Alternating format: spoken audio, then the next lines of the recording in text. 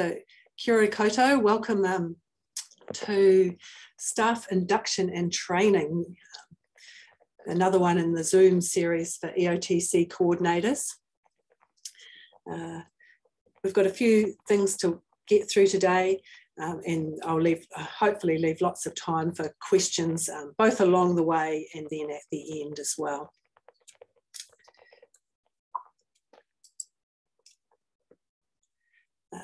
So just normal housekeeping. There's not very many of us on today, so feel free just to turn your mics off and ask questions when we break at any time during the session or at the end. And just check in too around the National EOTC Coordinator Database. Any support in getting your neighbouring schools registered on the database is always really appreciated. We run it on behalf of the Ministry of Education, and they're looking to get up to 90% of schools registered on that database. So we've got a wee ways to go on that, so any help along the way is really appreciated. This whole series has had 3 overarching key messages around understanding the procedures you're using, making sure you're current and using current practice, or if you're using bespoke planning tools, that they're doing the same job as the current set are. And that you really got that check in place, that everyone involved in the activity understands their role in that activity, and they can competently perform that role. We talked a lot last time, and this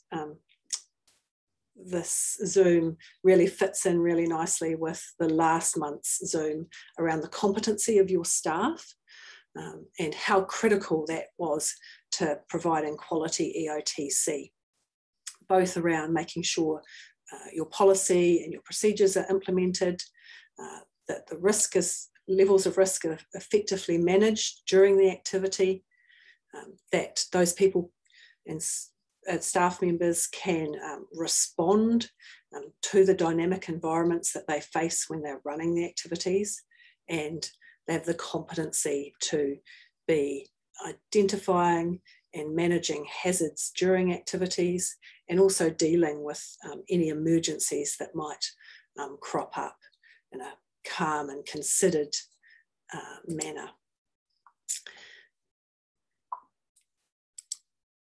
So competent staff equals quality EOTC. And last time we looked at creating a checklist or a spreadsheet of the activities that you do in your school and deciding on what competencies each one of those activities needs. This time we're going to look at it from a staff point of view and how we go about inducting and then training staff, and also the record keeping that sits alongside that process. So what happens when a new staff member arrives? They'll go through an induction process at your school. Is EOTC included in that induction process? Is a key question to ask. Really important to have a standard approach or checklist so that everyone who is joining your staff is getting the same information, even if different people are actually doing the induction. The EOTC part of that induction process should include the policies and procedures, that those policies and procedures have been read and understood, and there's been a chance for that person to ask questions and start to build their understanding. And also that there's a signed acknowledgement that they've been through that process and engaged with those documents. That's really important for your record keeping, that there's a signed acknowledgement there. Induction should also include emergency procedures or crisis management, and that's bigger than just EOTC, of course, but how EOTC fits into that big picture for your school. the steps of EOTC planning, and that's probably included in your procedures, just making sure that the staff member understands who's the first person they need to go to and who can support them when they're starting to think about EOTC. Something else to include in the induction process can be driving. If that staff member is going to be involved in driving, whether you have a school van or they might be driving their own personal vehicle with students in it, you can have a little process that involves jumping in the car or van with them and taking it around the block. If they're going to be towing a trailer in their role at all, it's really good to make sure they know how to put that on safely. They can back it in if it's required, or at the very least they know how to take it off the tow bar and push it in, and just making a record that those things have happened.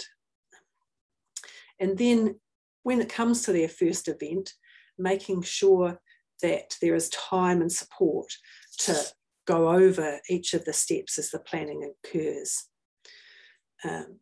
And I've got a little example here of what a template might look like.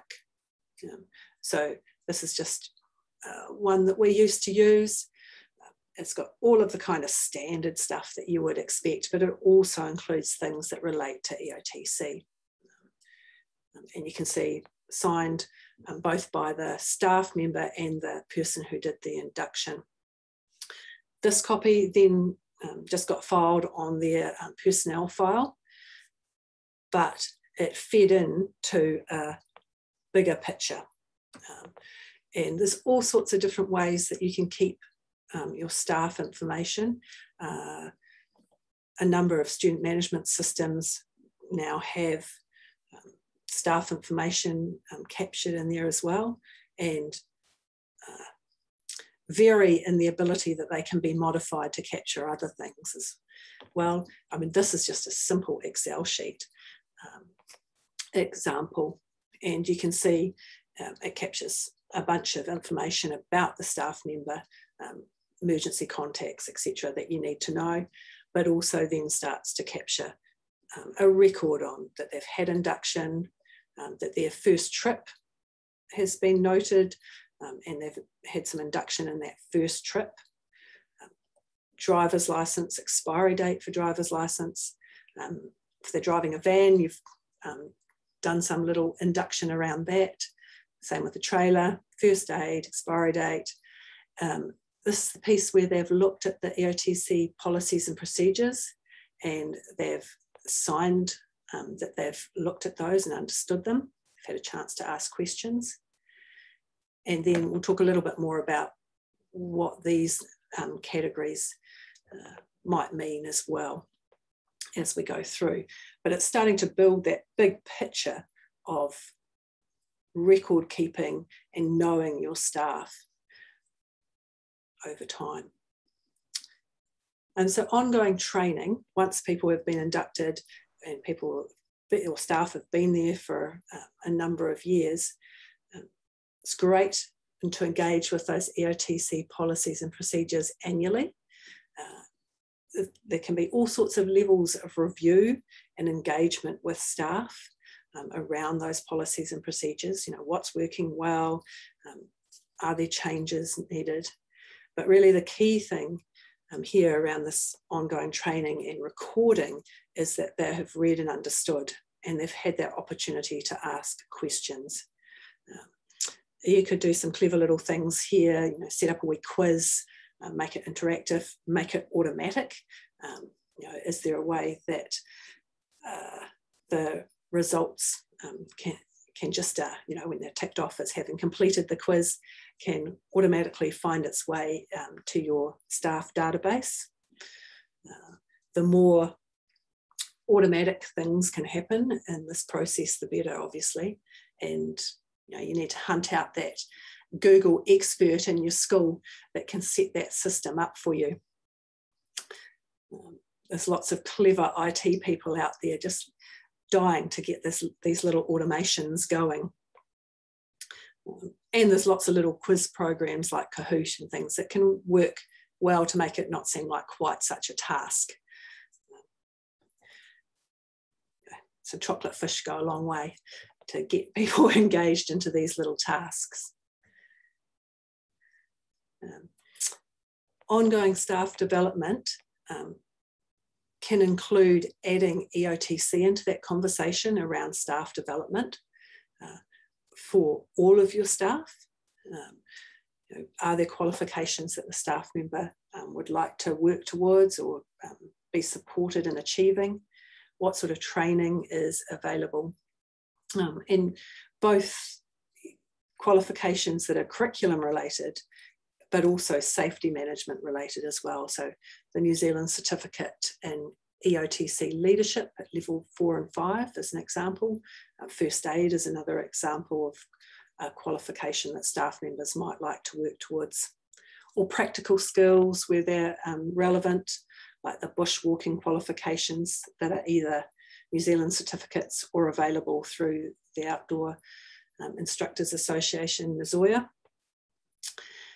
Mountain biking as well, all sorts of qualifications in that suite of qualifications. And we talked quite a lot about qualifications in the last Zoom session as well. And also curriculum related qualifications or training, such as the revisioning school camps, professional development, thinking about things that can add to both people's safety management, but also their curriculum delivery in EOTC.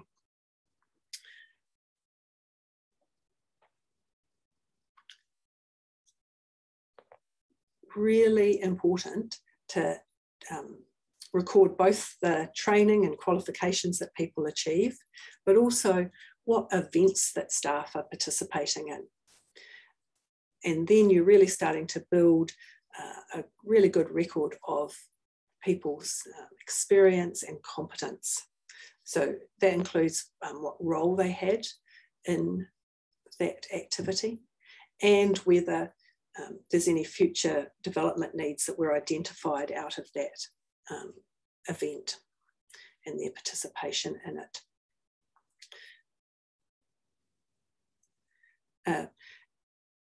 Again, your IT person might have a clever way of linking the records from your approvals, EOTC approvals system, back into your staff database so that that happens automatically once the staff member is recorded as going on that event. It just populates back into that database. Yeah, that would be certainly helpful for an EOTC coordinator if you can get that automation happening in there. Are there any questions so far? No?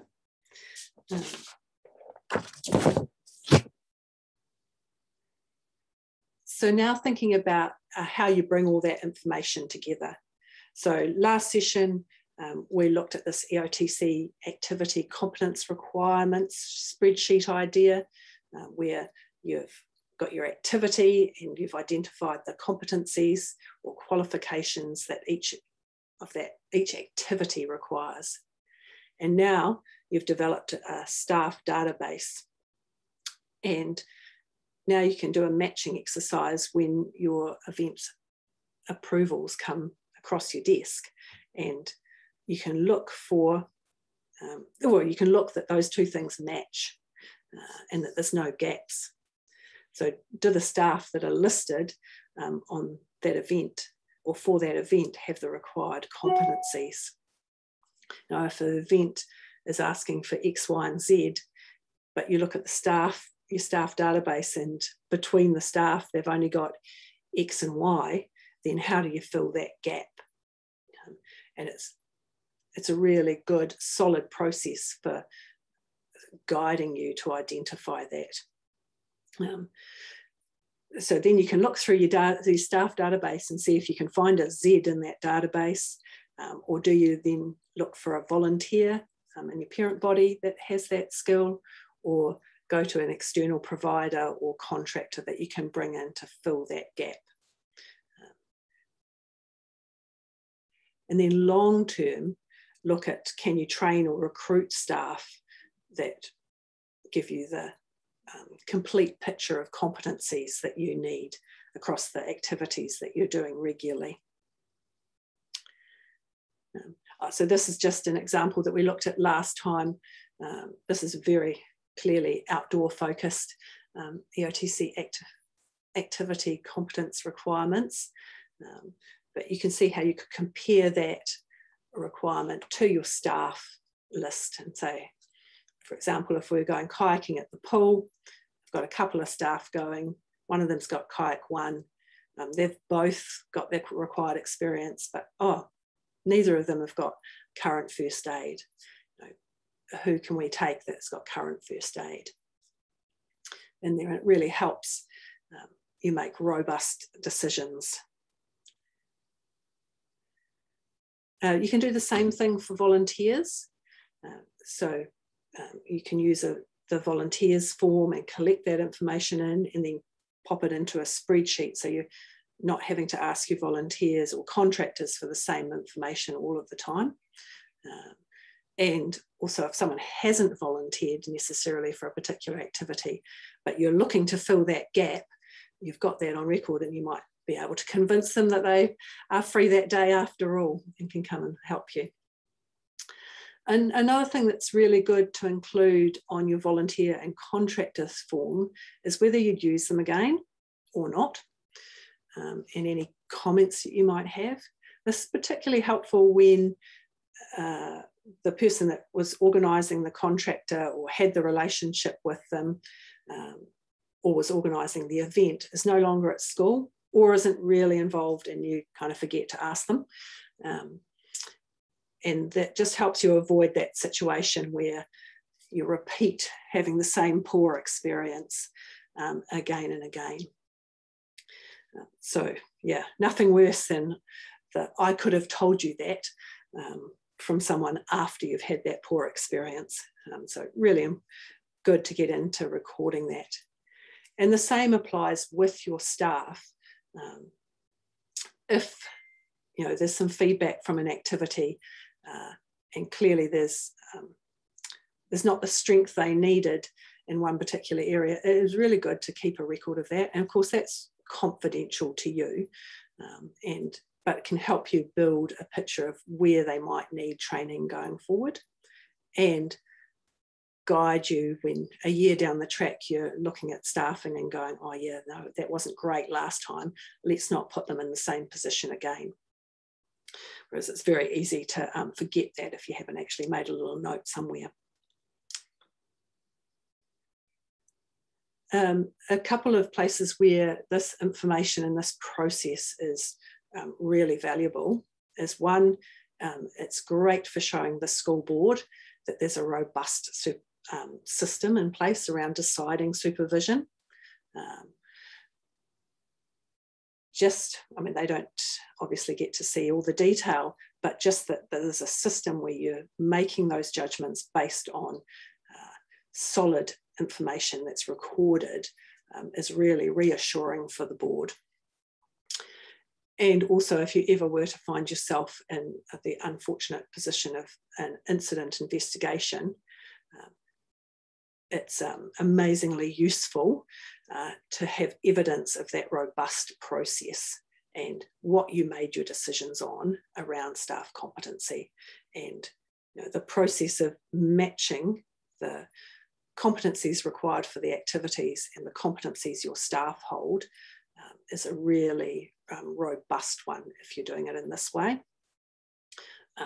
Far better than just saying, oh, they've always taken that activity and not actually having that evidence recorded.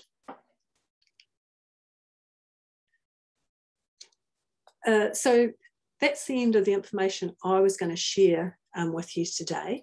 So any questions at this stage? And then I've just got another couple of little bits to go over. I have a little question, Fiona, but it's not maybe completely relevant to this today, although it is a little bit, just because I'm going through it at the moment, in terms of the new vaccination mandate and working with outside providers. How about we'll finish this and then we'll have some time, because I'm sure there's more than one question around the Yeah. place we find ourselves in now.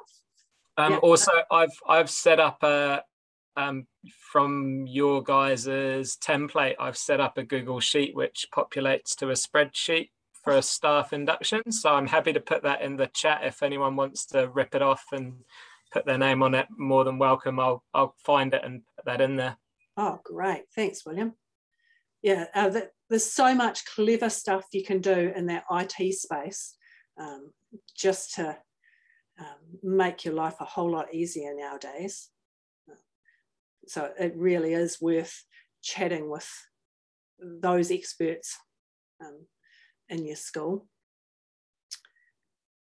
Anything else around around training and induction? Okay, fabulous. Going to be quick today. So just a couple of screenshots from the EONS website. Up here, this is where you can find the latest guidance around COVID. I'll take some COVID questions in a minute because I'm sure there's lots. And this is where you find all the EOTC safety management material.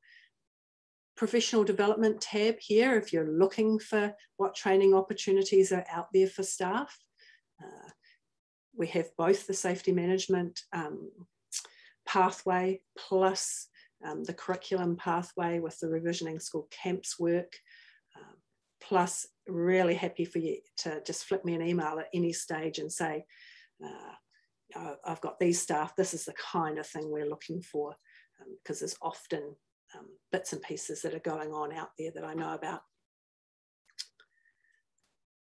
If you're in the EOTC management tab, this is where you find the Zoom series and a whole lot of other interesting things in there as well. Last thing on today's session was I have one more session scheduled for this year in November, but I've used up all of the requests that had come through. So if anyone's got anything in particular they would like a Zoom session on, now's your chance,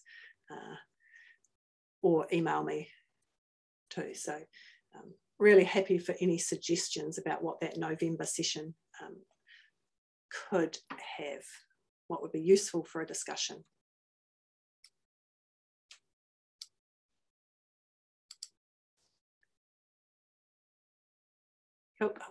William's popped that Google link in the chat, so hopefully everyone can see and make a copy. In there. Tell me if you can't, because I sometimes have trouble with that. Yeah, thanks, William, but it won't let me in. It says it's only from your organisation. Let me just change the settings. Yeah, and it said that we needed permission. Yeah. I'll try and do that now. How do I do it in Forms? I know how to do it in Docs.